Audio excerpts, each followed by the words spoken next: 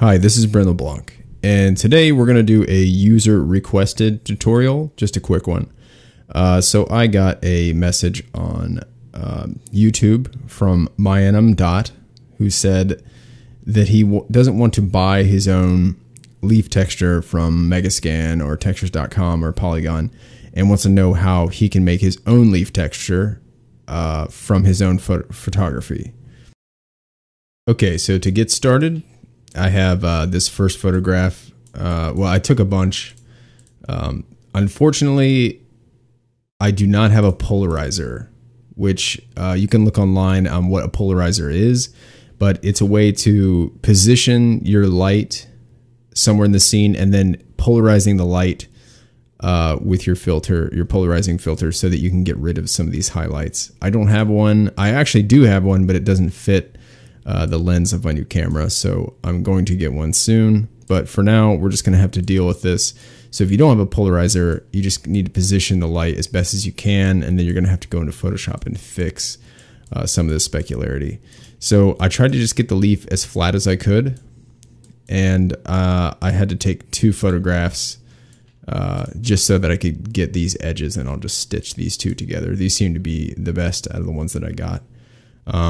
So we'll just go with this first one. So I started messing with the exposure, and I shot this in RAW, which I recommend that you do if you can.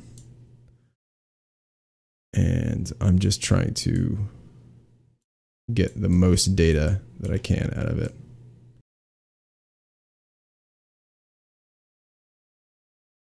Try to balance the temperatures as best as I can so that it looks white.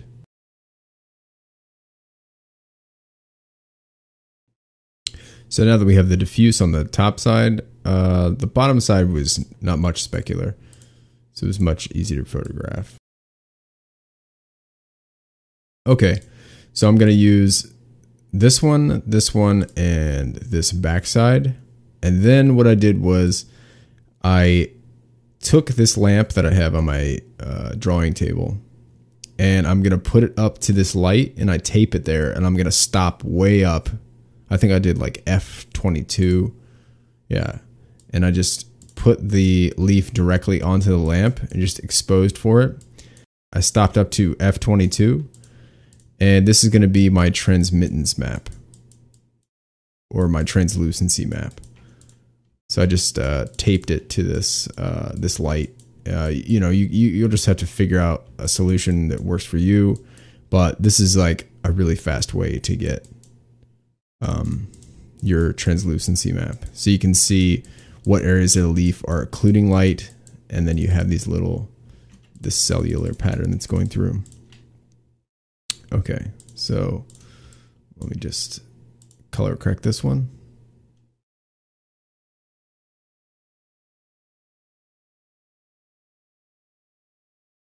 All right, so and this is what my setup was. I just have my drawing table here. I have this light.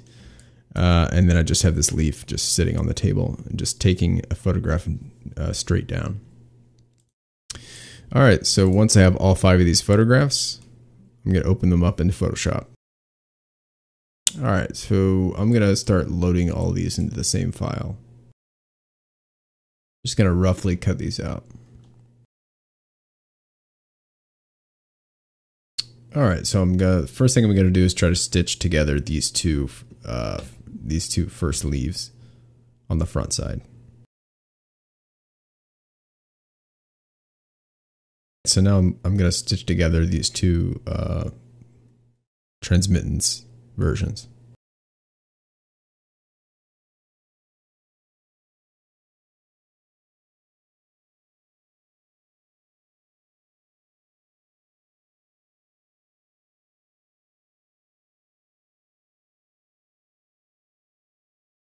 Okay, so now we want to cut this thing out.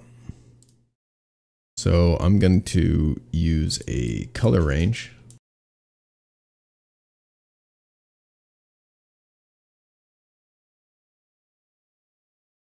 Just going to crush this down. And I'll do an effects, color overlay, and just do white.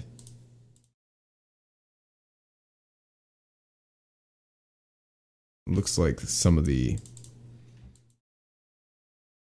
mask didn't get it entirely. So what I'll do is I'll just duplicate this a couple times.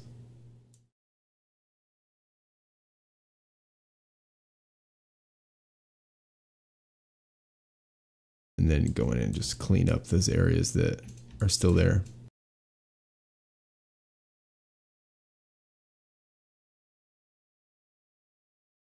All right, and that'll be our leaf mask.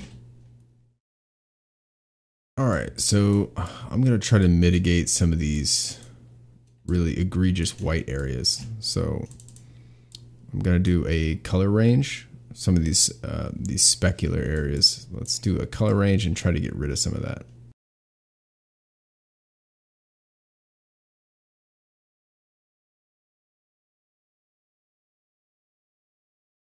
I'm just making this so that I can see just the luminance value.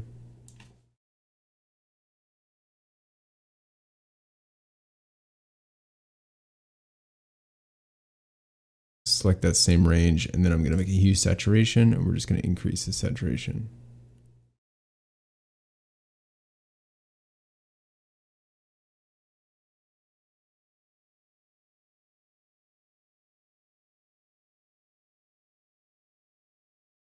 Now with a levels, I mean, this is a pretty hacky way to do it. I mean, really what you want to do is get a polarizer, maybe use a flatbed scanner, that might help you out more, but we're just trying to get that specular detail out of there. So I had to go in and use the levels. Once I've got that levels, then I kind of brought it down. I know it looks weird here, but if you turn on this desat layer, this is kind of like a luminance check. This is the value that I want to get. You know, I want to bring the values down. Color is very good at deceiving you. So whenever you're trying to get your values set, always use a some type of luminance check. So I just have a hue saturation here. Just turn saturation all the way down. And then when I brought these levels down, these are more, you know, reasonable. Probably something like that. And then this was just a little bit of more of a grade. And then this on top of that is just me actually just painting color straight in. Probably want to even work this a little bit more.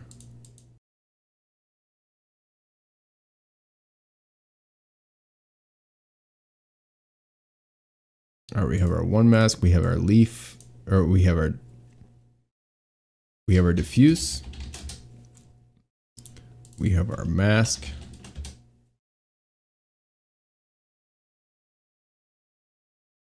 All right, so now we're going to try to line up this backscatter.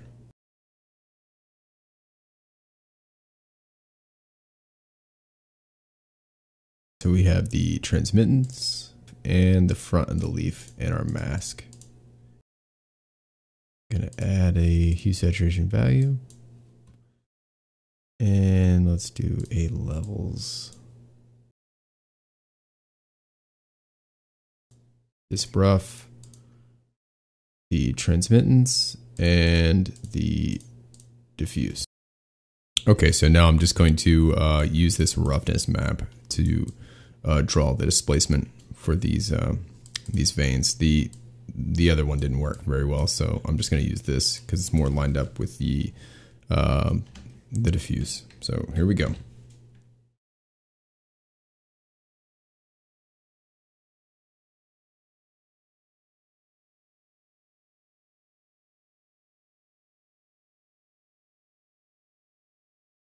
Okay, so since this vein map doesn't really line up very well with my transmittance version, what I'm going to do is I'm going to go ahead and paint out all of these veins, and then I'm going to just reintroduce them with this vein map that I made here. So let's do that now.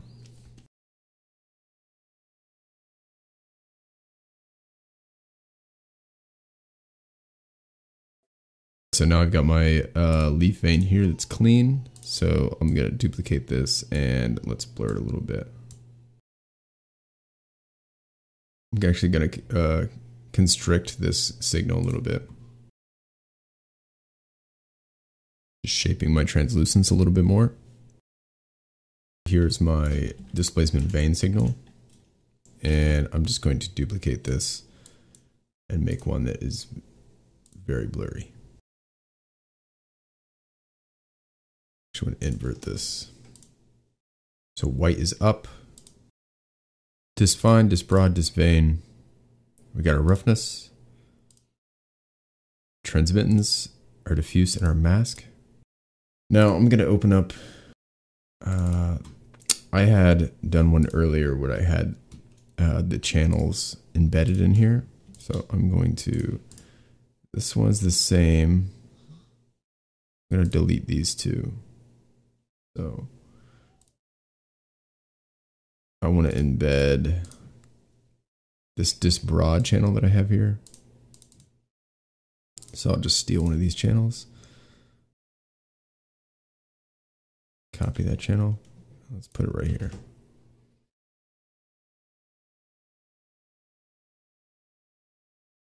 And then we want to take this disp vane, take the red channel, copy, and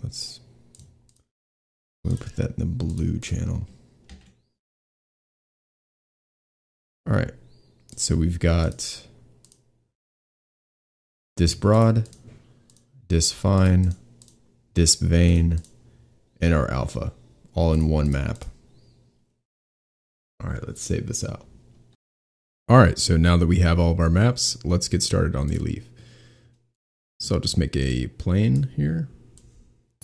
All right, so what I'm gonna do is I'm just opening up these maps over here, and I'm gonna use leaf diffuse, and then our combination map list here, and then roughness and transmittance, and just drag them in. So now I have all four in here. So let me just get these ordered. And let's make the standard and get all these maps hooked up. All right, so for these, the displacement broad, fine, and the displacement vane.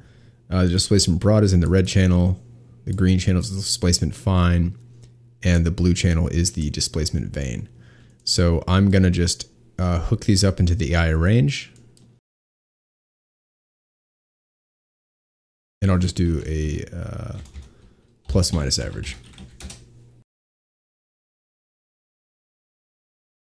And to test each one individually, I'll just do this luminance channel here. All right, so we have everything, the base things hooked up. I didn't mess with the roughness yet, but let's not worry about that. So I'm going to apply it to this material. All right, it's about the right size. All right, let's bend this down. And let's add some edge loops in here.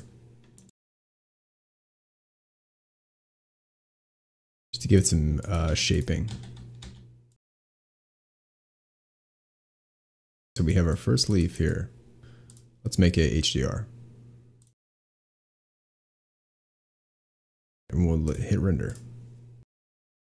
So now what we got to do is we got to add some subdivisions into this. Cat Clark, let's try 3. Auto bump, and let's do 0.1. Update scene. Another thing we got to do is we got to turn off opaque so that it gets cut out. All right, and it's very shiny. So for now, let me just turn on 3D manipulation. Let's freeze transformations on this guy, and let's call this leaf 1. This will be the leaf material here. So let's turn on the subsurface, and I'll put a light in the scene here. Let's actually make a second leaf as well. We can have something for it to shadow onto.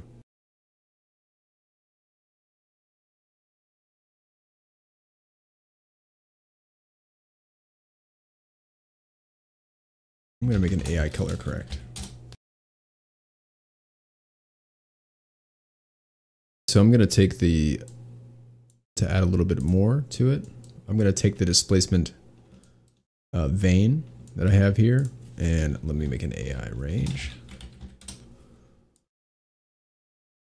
And I'll take the blue channel,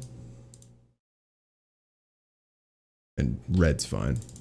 And I'll call this disp vein mult. And let's put that into the subsurface amount. I'm going to flip this. Turn this down.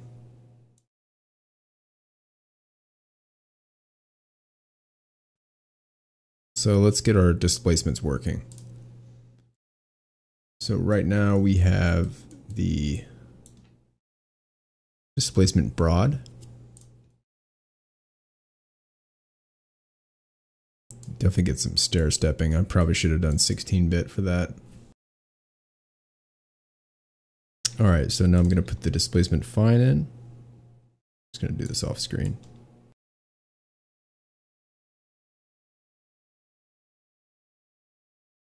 This would probably work perfectly well as a bump map, but we'll just leave it at displacement because it's a really light scene, so it doesn't matter.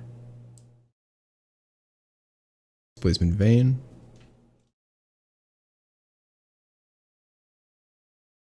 So now I'm going to just take the plus minus average and input it straight in, and let's see what we get. Let's do an average. I really need to do 16-bit for that one map. But see all that banding? That's not good. Back to shaded. I likely need to go in and like soften the tips of the vein on the edges, but for this should be fine. Okay, let's mess with the roughness a little bit.